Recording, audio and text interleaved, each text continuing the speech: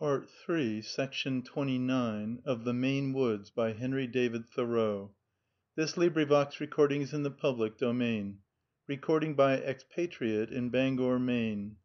Part Three, The Allegashan East Branch, Section 29. We did not at once fall into our path again, but made our way with difficulty along the edge of the river, till at length, striking inland through the forest, we recovered it. Before going a mile, we heard the Indian calling to us. He had come up through the woods and along the path to find us, having reached sufficiently smooth water to warrant his taking us in. The shore was about 1/4 of a mile distant, through a dense, dark forest, and as he led us back to it, winding rapidly about to the right and left, I had the curiosity to look down carefully, and found that he was following his steps backward. I could only occasionally perceive his trail in the moss, and yet he did not appear to look down nor hesitate an instant, but led us out exactly to his canoe.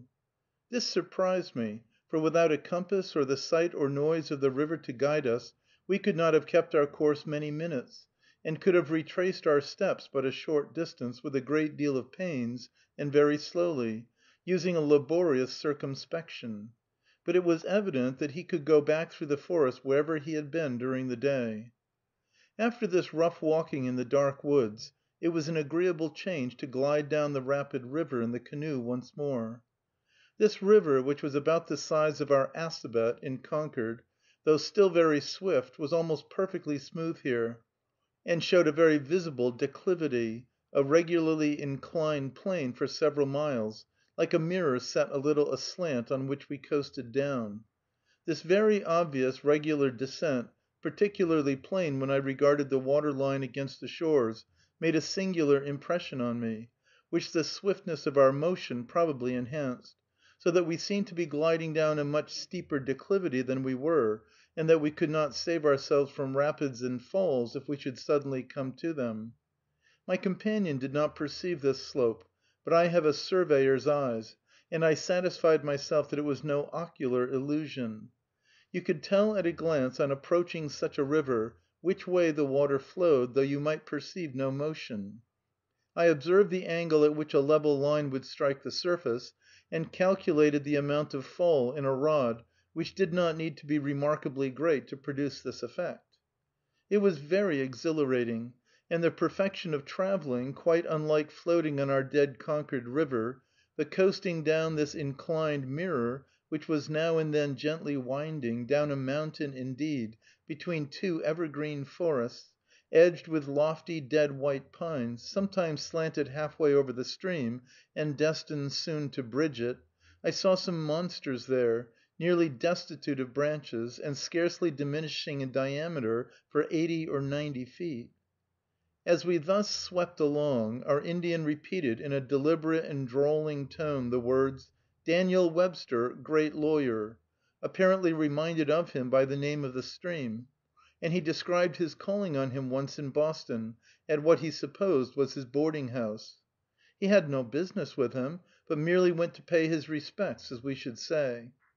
In answer to our questions, he described his person well enough. It was on the day after Webster delivered his Bunker Hill oration, which I believe Polis heard.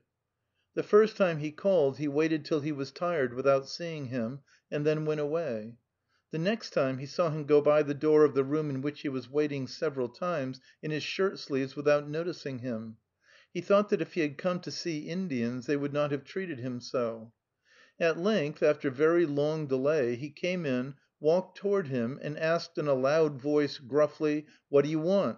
And he, thinking at first by the motion of his hand that he was going to strike him, said to himself, "You'd better take care. If you try that, I shall know what to do." He did not like him, and declared that all he said was not worth talk about a musquash. We suggested that probably Mr. Webster was very busy, and had a great many visitors just then. Coming to falls and rapids, our easy progress was suddenly terminated. The Indian went along shore to inspect the water, while we climbed over the rocks, picking berries. The peculiar growth of blueberries on the tops of large rocks here made the impression of high land, and indeed this was the height of land's stream. When the Indian came back, he remarked, You got to walk. Ver strong water." So, taking out his canoe, he launched it again below the falls, and was soon out of sight. At such times he would step into the canoe, take up his paddle, and, with an air of mystery, start off, looking far down stream, and keeping his own counsel, as if absorbing all the intelligence of forest and stream into himself. But I sometimes detected a little fun in his face, which could yield to my sympathetic smile, for he was thoroughly good humored. We meanwhile scrambled along the shore with our packs without any path. This was the last of our boating for the day. The prevailing rock here was a kind of slate, standing on its edges, and my companion, who was recently from California, thought it exactly like that in which the gold is found, and said that if he had had a pan he would have liked to wash a little of the sand here. The Indian now got along much faster than we, and waited for us from time to time. I found here the only cool spring that I drank at anywhere on this excursion, a little water filling a hollow in the sandy bank. It was a quite memorable event, and due to the elevation of the country, for wherever else we had been, the water in the rivers and the streams emptying in was dead and warm, compared with that of a mountainous region. It was very bad walking along the shore over fallen and drifted trees and bushes and rocks, from time to time swinging ourselves round over the water, or else taking to a gravel bar or going inland. At one place, the Indian being ahead, I was obliged to take off all my clothes in order to ford a small but deep stream emptying in, while my companion, who was inland, found a rude bridge high up in the woods, and I saw no more of him for some time. I saw there very fresh moose tracks, found a new goldenrod to me, perhaps Solidago thyrsoidea, and I passed one white pine log, which had lodged in the forest near the edge of the stream, which was quite 5 feet in diameter at the butt. Probably its size detained it. Shortly after this I overtook the Indian at the edge of some burnt land, which extended 3 or 4 miles at least, beginning about 3 miles above Second Lake, which we were expecting to reach that night, and which is about 10 miles from Telos Lake. This burnt region was still more rocky than before, but though comparatively open, we could not yet see the lake. Not having seen my companion for some time, I climbed with the Indian a singular high rock on the edge of the river, forming a narrow ridge only a foot or two wide at top, in order to look for him, and, after calling many times, I at length heard him answer from a considerable distance inland, he having taken a trail which led off from the river, perhaps directly to the lake, and was now in search of the river again. Seeing a much higher rock of the same character about 1/3 of a mile farther east, or down stream, I proceeded toward it through the burnt land, in order to look for the lake from its summit, supposing that the Indian would keep down the stream in his canoe, and hallooing all the while that my companion might join me on the way. Before we came together, I noticed where a moose, which possibly I had scared by my shouting, had apparently just run along a large rotten trunk of a pine, which made a bridge 30 or 40 feet long over a hollow, as convenient for him as for me. The tracks were as large as those of an ox, but an ox could not have crossed there. This burnt land was an exceedingly wild and desolate region. Judging by the weeds and sprouts, it appeared to have been burnt about 2 years before. It was covered with charred trunks, either prostrate or standing, which crocked our clothes and hands, and we could not easily have distinguished a bear there by his color. Great shells of trees, sometimes unburnt without, or burnt on one side only, but black within, stood 20 or 40 feet high. The fire had run up inside as in a chimney, leaving the sapwood. Sometimes we crossed a rocky ravine 50 feet wide on a fallen trunk, and there were great fields of fireweed, Epilobium angustifolium, on all sides, the most extensive that I ever saw, which presented great masses of pink. Intermixed with these were blueberry and raspberry bushes. Having crossed a second rocky ridge like the first, when I was beginning to ascend the third, the Indian, whom I had left on the shore some 50 rods behind, beckoned to me to come to him; but I made sign that I would first ascend the highest rock before me, whence I expected to see the lake. My companion accompanied me to the top. This was formed just like the others. Being struck with the perfect parallelism of these singular rock hills, however much one might be in advance of another, I took out my compass and found that they lay northwest and southeast, the rock being on its edge, and sharp edges they were.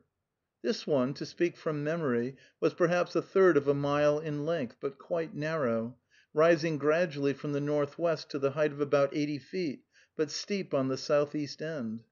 The southwest side was as steep as an ordinary roof, or as we could safely climb. The northeast was an abrupt precipice from which you could jump clean to the bottom, near which the river flowed, while the level top of the ridge, on which you walked along, was only from 1 to 3 or 4 feet in width. For a rude illustration, take the half of a pear cut in two lengthwise, lay it on its flat side, the stem to the northwest, and then halve it vertically in the direction of its length, keeping the southwest half. Such was the general form. There was a remarkable series of these great rock waves revealed by the burning, breakers, as it were. No wonder that the river that found its way through them was rapid and obstructed by falls. No doubt the absence of soil on these rocks, or its dryness where there was any, caused this to be a very thorough burning. We could see the lake over the woods 2 or 3 miles ahead, and that the river made an abrupt turn southward around the northwest end of the cliff on which we stood, or a little above us, so that we had cut off a bend, and that there was an important fall in it a short distance below us. I could see the canoe 100 rods behind, but now on the opposite shore, and supposed that the Indian had concluded to take out and carry round some bad rapids on that side, and that that might be what he had beckoned to me for. But after waiting a while I could still see nothing of him, and I observed to my companion that I wondered where he was, though I began to suspect that he had gone inland to look for the lake from some hilltop on that side, as we had done. This proved to be the case, for after I had started to return to the canoe, I heard a faint halloo, and descried him on the top of a distant rocky hill on that side. But as, after a long time had elapsed, I still saw his canoe in the same place, and he had not returned to it, and appeared in no hurry to do so, and, moreover, as I remembered that he had previously beckoned to me, I thought that there might be something more to delay him than I knew, and began to return northwest along the ridge toward the angle in the river. My companion, who had just been separated from us, and had even contemplated the necessity of camping alone, wishing to husband his steps, and yet to keep with us, inquired where I was going, to which I answered that I was going far enough back to communicate with the Indian, and that then I thought we had better go along the shore together, and keep him in sight. When we reached the shore, the Indian appeared from out the woods on the opposite side, but on account of the roar of the water it was difficult to communicate with him. He kept along the shore westward to his canoe, while we stopped at the angle where the stream turned southward along the precipice. I again said to my companion that we would keep along the shore and keep the Indian in sight. We started to do so, being close together, the Indian behind us, having launched his canoe again. But just then I saw the latter, who had crossed to our side, 40 or 50 rods behind, beckoning to me, and I called to my companion, who had just disappeared behind large rocks at the point of the precipice, 3 or 4 rods before me, on his way down the stream, that I was going to help the Indian a moment. I did so, helped get the canoe over a fall, lying with my breast over a rock, and holding one end while he received it below, and within 10 or 15 minutes at most I was back again at the point where the river turned southward, in order to catch up with my companion while Polis glided down the river alone, parallel with me. But to my surprise, when I rounded the precipice, though the shore was bare of trees, without rocks, for a quarter of a mile at least, my companion was not to be seen. It was as if he had sunk into the earth. This was the more unaccountable to me, because I knew that his feet were, since our swamp walk, very sore, and that he wished to keep with the party; and besides, this was very bad walking, climbing over or about the rocks. I hastened along, hallooing and searching for him, thinking that he might be concealed behind a rock, yet doubting if he had not taken the other side of the precipice. but the Indian had got along still faster in his canoe till he was arrested by the falls about a quarter of a mile below. He then landed, and said that we could go no farther that night. The sun was setting, and on account of falls and rapids we should be obliged to leave this river and carry a good way into another farther east. The first thing, then, was to find my companion, for I was now very much alarmed about him, and I sent the Indian along the shore down stream, which began to be covered with unburnt wood again just below the falls, while I searched backward about the precipice which we had passed. The Indian showed some unwillingness to exert himself, complaining that he was very tired in consequence of his day's work, that it had strained him very much getting down so many rapids alone, but he went off calling somewhat like an owl. I remembered that my companion was near-sighted, and I feared that he had either fallen from the precipice or fainted and sunk down amid the rocks beneath it. I shouted and searched above and below this precipice in the twilight till I could not see, expecting nothing less than to find his body beneath it. For half an hour I anticipated and believed only the worst. I thought what I should do the next day if I did not find him, what I could do in such a wilderness, and how his relatives would feel if I should return without him. I felt that if he were really lost away from the river there, it would be a desperate undertaking to find him, and where were they who could help you? What would it be to raise the country where there were only 2 or 3 camps, 20 or 30 miles apart, and no road, and perhaps nobody at home? Yet we must try the harder, the less the prospect of success. I rushed down from this precipice to the canoe in order to fire the Indian's gun, but found that my companion had the caps. I was still thinking of getting it off when the Indian returned. He had not found him, but he said that he had seen his tracks once or twice along the shore. This encouraged me very much. He objected to firing the gun, saying that if my companion heard it, which was not likely, on account of the roar of the stream, it would tempt him to come toward us, and he might break his neck in the dark. For the same reason we refrained from lighting a fire on the highest rock. I proposed that we should both keep down the stream to the lake, or that I should go at any rate, but the Indian said, "No use. Can't do anything in the dark. Come morning, then we find 'em. No harm. He make 'em camp. No bad animals here, no gristly bears, such as in California, where he's been. Warm night. He well off, as you and I." I considered that if he was well, he could do without us. He had just lived 8 years in California, and had plenty of experience with wild beasts and wilder men, was peculiarly accustomed to make journeys of great length, but if he were sick or dead, he was near where we were. The darkness in the woods was by this so thick that it alone decided the question. We must camp where we were. I knew that he had his knapsack, with blankets and matches, and, if well, would fare no worse than we, except that he would have no support nor society. End of Part 3, Section 29, recording by Expatriate in Bangor, Maine.